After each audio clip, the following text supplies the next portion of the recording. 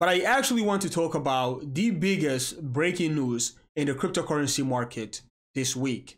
The SEC is going to sue Paxos over Binance stablecoin. Paxos is Binance stablecoin issuer. This is going to have a big negative impact on the entire cryptocurrency market, but it is going to have an even bigger negative impact on the price of BNB. And in fact, after the announcement, BNB had a 15% drop. And looking at the chart of BNB, we are right now, trading below key levels, and we are also trading below moving average. So we are going to, analyze the chart of Binance coin, talk about, short-term and mid-term potential price targets. Now, I see a lot of people are very surprised. Personally, I'm not really surprised because if you go back in late 2022, the SEC made it very clear that they were going to crack down on crypto in 2023. So here we are today. This is the beginning. And again, kind of going back, to talk about the negative impact. This is going to, have a big negative impact on the entire cryptocurrency market. Looking at, Binance stablecoin, it is currently ranked number 7 with a market cap of $15 billion. Paxos has already agreed, not to mint any more Binance stablecoin. So that is going to slow down the liquidity in this market. And again, we're not just talking about, another stablecoin. We are talking about one of the biggest stablecoin in the market with over a $15 billion market cap. Other things that are also going to suffer, anything that have any association with, BNB chain. So a lot of these, applications are definitely going to suffer, at least in the short term.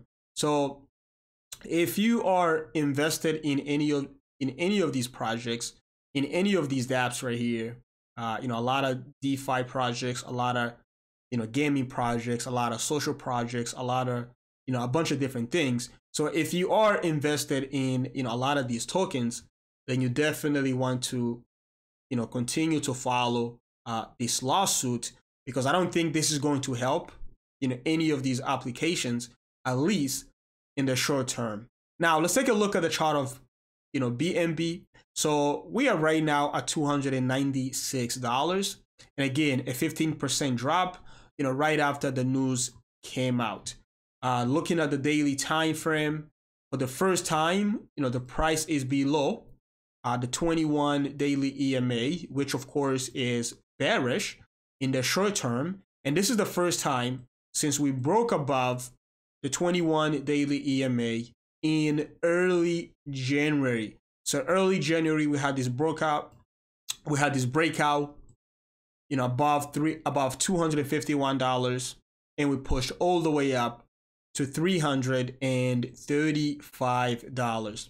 But for the first time, again, this is the news right here. For the first time, we are right now back below the 21 daily EMA. And of course, if you go back and you look at, what price tends to do when trading below the 21 daily EMA, it doesn't look pretty.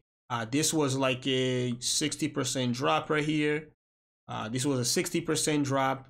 We had another massive drop right here. I'm not predicting that we are going to see, another 60% drop, but looking at the chart of Binance coin right now, this is definitely not looking good. Now, let's zoom out and talk about key levels. So in terms of key levels, I'm looking at this range right here. This is my first, really support, right down here. And right after that, this is my second support right here. And tell you what the price are. So right here is around $250. And right down here is around $220. And, the last one is going to be all the way down here at around $180.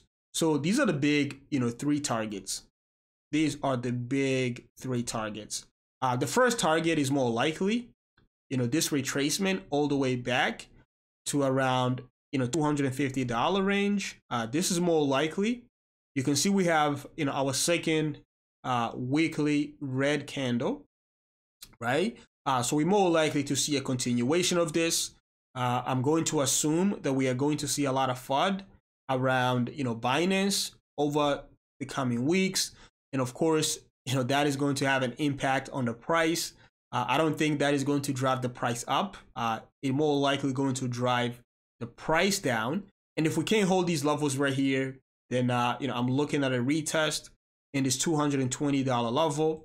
Now, all the way down here, as of right now, I'm going to say that it is less likely. And the reason why I think, this is less likely is because I believe, Bitcoin has either already bottomed or this pullback is going to bring us all the way down to around, $18,000.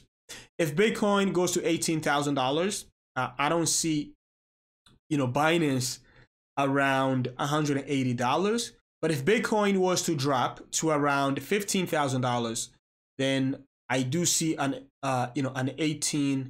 do see $180 Binance.